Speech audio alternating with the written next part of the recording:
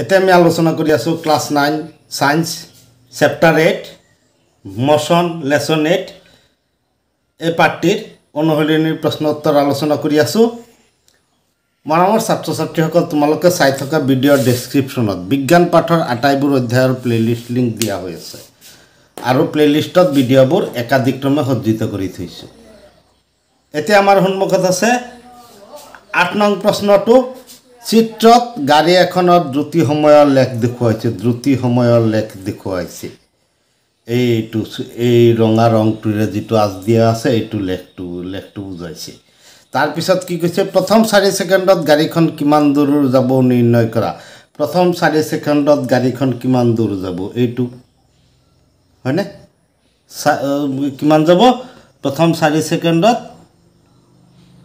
তাৰ দ্ৰুতি হ'ব ইমান মিটাৰ পাৰ সেকেন্ড স্কয়াৰ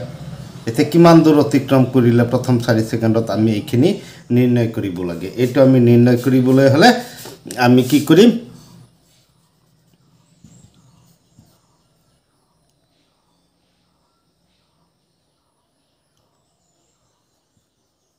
প্ৰথম 4 সেকেন্ডত গাড়ীখনে অতিক্ৰম কৰা দূৰত্ব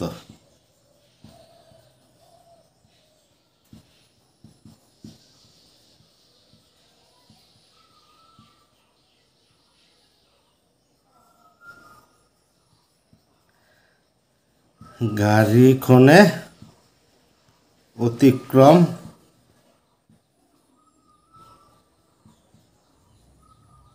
কৰা দূৰত্ব কি হ'ব প্ৰথম 4 সেকেন্ডত যেটো আমি ত্ৰিভুজ পাম এটো ও এটো এ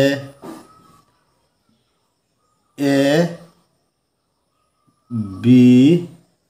এটো সি দিও তাৰ পিছত এটো আমি ডি দিও এটো আমি ই দিও ডি কি দিছো এটো পিছত তোমালোকে গম পাই যাবা এতিয়া আমি এটো এৰিয়া ত্ৰিভুজ এ বি সিৰ কালি সমান হ'ব এতিয়া হাফ ইনটু ভূমি এ বি ইনটু উন্নতি বি সি এতিয়া হাফ ইনটু ভূমি এ বিৰ মাপ কিমান 4 বি সিৰ এ বিৰ মাপ কিমান 4 বি সিৰ মাপ কিমান 6 এতিয়া আমাৰ কিমান হল 2 দি 4 বাৰ 6 দুগুণা 12 মিটাৰ গাড়ীখনে অতিক্ৰম কৰা দূৰত্ব কিমান হ'ব 12 মিটাৰ এতিয়া এইটো যে আমি সমাধান কৰিছো এইটো তোমালোকৰ কিতাপৰ পাঠৰ পাঠভিত্তিক আলোচনাৰ ভিডিঅ'ত চাব পাৰা তাত মই এইটো আমি লেখৰ পৰা কেনেকৈ ইয়াৰ কালিটো নিৰ্ণয় কৰিব পাৰো মানে ত্ৰিভুজৰ কালিটো হয় অতিক্ৰম কৰা দূৰত্বৰ মান এতিয়া আমি ইয়াৰ বিকল্প সমাধানটো আগবঢ়াম বিকল্প পদ্ধতিত আমি কেনেকৈ এইটো সমাধান কৰিব পাৰো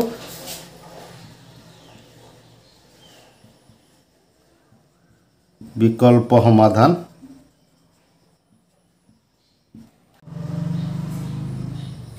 এতিয়া আমি বিকল্প সমাধানটো আগবঢ়াইছো বিকল্প সমাধানত আমি প্ৰথমতে কি লম ইউৰ মান কিমান প্ৰাৰম্ভিক বেগ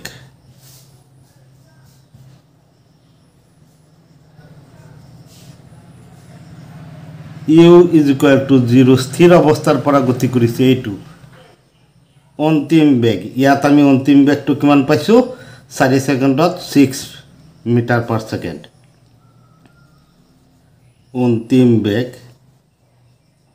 v is equal to 6 metre per second আমি অন্তিম বেগটো আমি এটো পালো তে প্ৰাৰম্ভিক বেগ আৰু অন্তিম বেগ পালে আমি কি জানো u plus at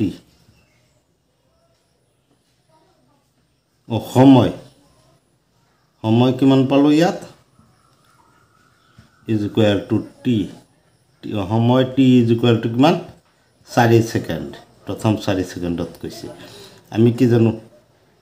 u plus at is equal to v u হৈছে 0 a into 4 v হৈছে কিমান 4 এতিয়া a is equal to 4/4 হয়নে এইটো b is equal to অন্তিম বেগটো কিমান 6/4 is equal to 3/2 meter per second square আমি 3/2 meter per second square পালো এতিয়া আমি ইয়াৰ পৰা কি নিৰ্ণয় কৰিব পাৰো s is equal to v square minus u square দূৰত্ব আৰু by 2a আমি এটো মান পাও v square মানে কিমান v এর মানটো কিমান 6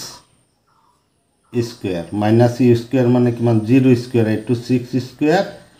আৰু এটো 0 square divided by 2 into a এর মান 3/2 এতিয়া আমি ইয়াত কিমান পালো 6 2 যাব গৈ 6 গুণে কিমান 36 হৰণ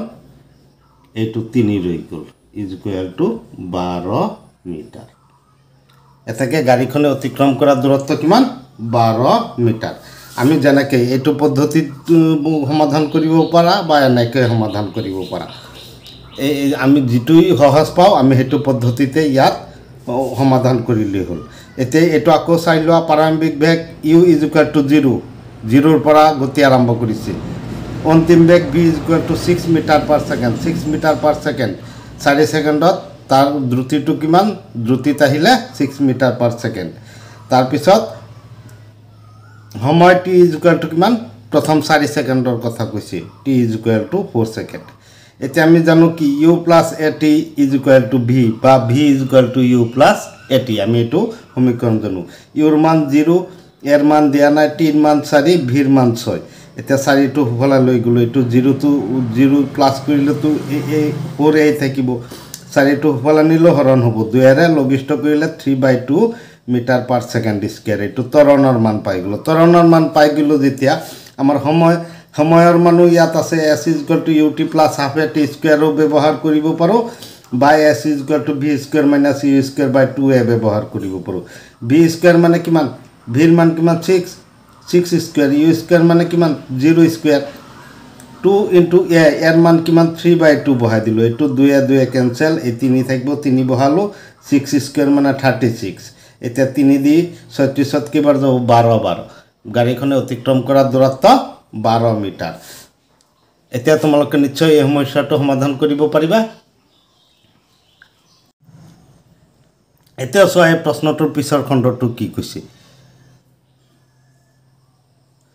এইকি মানে আমি সময়টো পাই গলো 12 মিটার এইখিনি সময়ত গাড়ীখনে অতিক্ৰম কৰা দূৰত্ব বুজোৱা লেখৰ অঞ্চলটো ৰং দিয়া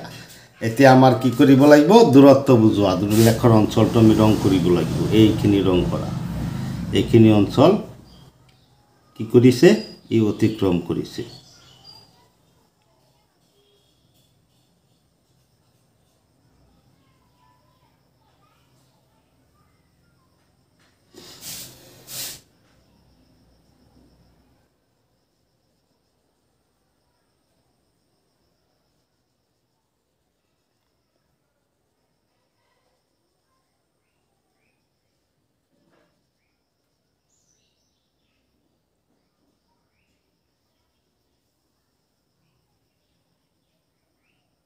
গাড়ীখনে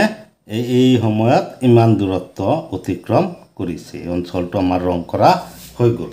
এতিয়া আমাৰ তাৰ পিছত কি কৈছে লেখৰ কোনটো অংশই সুষম গতিৰ নিৰ্দেশ কৰিছে এতিয়া আমাৰ 2 নম্বৰ প্ৰশ্নটোৰ আনসাৰ দিব লাগে লেখৰ কোন অংশই সুষম গতিৰ নিৰ্দেশ কৰিছে সোয়া এই ডিত গৈ পেলাই এডাল সৰল ৰেখা দি গতিশীল হৈ আছে মানে লেখৰ ডি অংশই এটো ডি দিছিলো নাম এই ডি ই অংশই সুষম গতিৰ নিৰ্দেশ কৰিছে মানে এইখিনিৰ পৰা এইখিনিলৈ লেখৰ ডি ই অংশই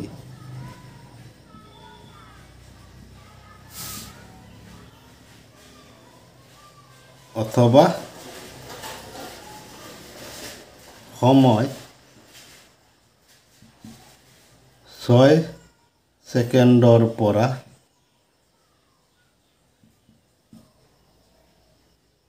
10 সেকেন্ডলৈ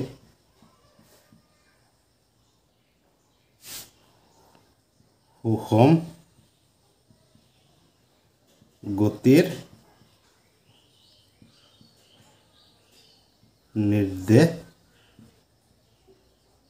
কৰিছে আমি এই প্ৰশ্নটোৰ আনসাৰ এনেদৰে আগবঢ়ালেই হ'ল ইয়াৰো আগৰখিনিও আগবঢ়াইছোঁ এই পিছৰখিনিও আমি এনেদৰে আগবঢ়ালে এই প্ৰশ্নটো আমাৰ সমাধান কৰা হৈ গ'ল মৰমৰ ছাত্ৰ ছাত্ৰীসকল ভিডিঅ'টো চাই ভাল লাগিছে যদি এটা লাইক এটা কমেণ্ট নিশ্চয় কৰিব বন্ধুসকলৰ লগত যিমান পাৰা ভিডিঅ'টো শ্বেয়াৰ কৰা চেনেলটো ছাবস্ক্ৰাইব কৰি বেল নটিফিকেশ্যনটো টিপি দিয়া যাতে নতুন নতুন ভিডিঅ'ৰ নটিফিকেশ্যন লগে লগে পাই যোৱা তোমালোকৰ সুবিধাৰ বাবে একোটা অধ্যায়ৰ বাবে একোটাকে প্লেলিষ্ট সাজি প্লেলিষ্টৰ একোটা অধ্যায়ৰ ভিডিঅ' একাধিক ক্ৰমে সজ্জিত কৰি ডেছক্ৰিপশ্যনত তাৰ লিংক দি থৈছোঁ